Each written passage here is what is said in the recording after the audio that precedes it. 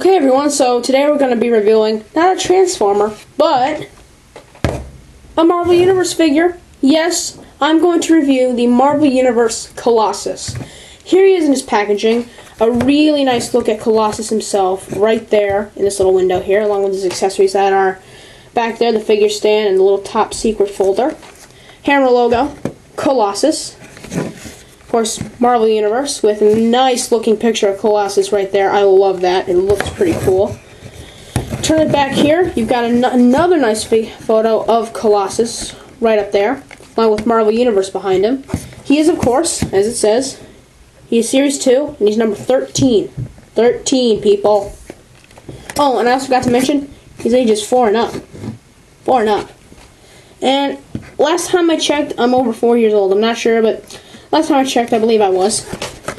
You also have a look at some other figures in the line, like Archangel, Juggernaut, and Kitty Pryde, along with another Hammer logo. And here, I think it's, Norman Osborn with Become an Agent of Hammer at FuryFiles.com. I'm not doing that. I just like the figures. So, that's it on the packaging, so let's tear this sucker open. It's regular blister card packaging. Yeah. So, I'm going to move what comes out.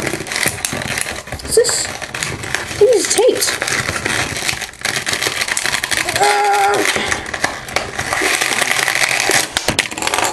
Whoa! You try to remove this first, and that happens. Yeah, I'm gonna get rid of this. Alright, now we're gonna remove old Colossus here. You know, or actually, we'll get rid of the figure stand first. Now. Oh, look at that. Oh, I can already get some of his articulation.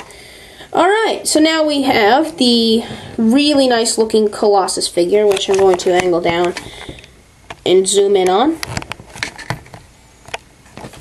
This is a really nice looking figure. This is the one figure from the Marvel Universe line I am so happy to own.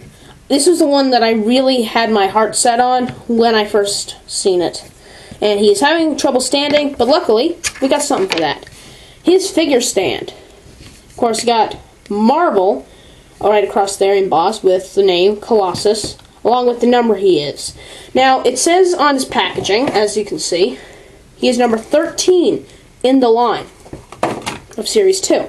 That's what this number is for. If any of you don't know, that's what this number is for.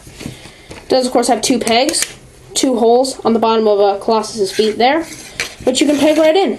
So I'm going to do that now. I can just slide in there. And there we go. So now, he won't try to flop drunk on me. Alright. Nice looking figure. I mean, I really love this nice metallic, I guess you could say, like this metallic blue that they put all through the figure. I just love that look. That just looks great. And actually, he's got a couple little things on him here that I think I might be able to take. I can't get rid of that. What about you? Well, that's a little bit of a bummer. Has this little sliver of plastic right about there on his leg, and a little bit of a paint chip on his, like this little paint splotch on his other leg that has a, it's got a bit of red. I wanted to know, I thought I could probably scrape those off, but I can't. Oh well. But the detail is great. Nice detail in the suit itself. Really nice. Just loving that detail, especially like the little wrinkles to show that it is a suit. The little lines here that are actually in the figure, I think. Are they? Really? Yeah, I think they're actually carved into the figure. It's actually pretty cool.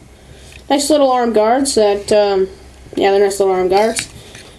Nice little X symbol on his belt there, and I'm sorry, you gotta look at his crotch.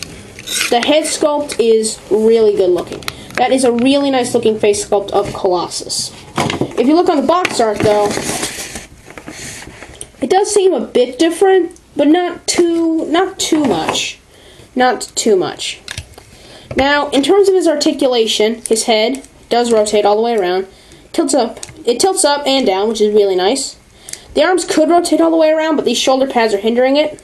They go in and out. He rotates. Does he? Yeah, he rotates at the bicep. Bends at the elbow. Had to crank it. Rotates at the wrist. Really nice. Nice little like ab crunch torso joint here. I really like that one. The legs will go forward. They will go back. But his actually they don't really go back that far because his underpants are hindering that.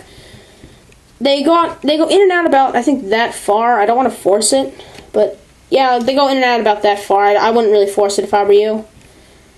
Does it rotate up there? Yeah, had to crack that joint, but it does rotate at the thigh. Bends at 2 joints at the knee, and the foot has a nice bit of pivot, and it has rotation. Pivot's another one of those joints you gotta crack. Yeah, so this is just a great figure. I love it. Trying to peg his, yeah, screw this. He does, of course, come with this file here. It says Top Secret Hammer logo. So you know this is top secret, even though they release it with every single figure.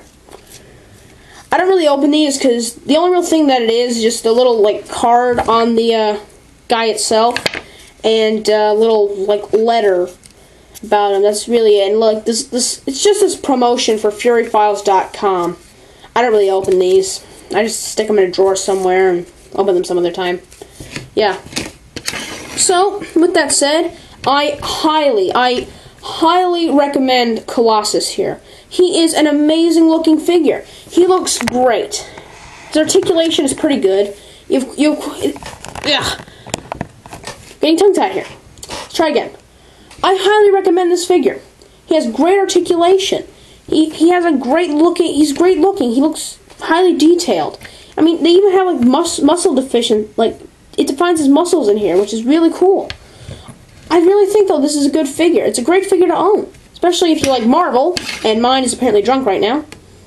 Especially if you like Marvel, or you just like the X-Men in general. I highly recommend this figure. He is a great figure to have. So, hope you enjoyed this review. Don't forget to rate, comment, and subscribe. See ya!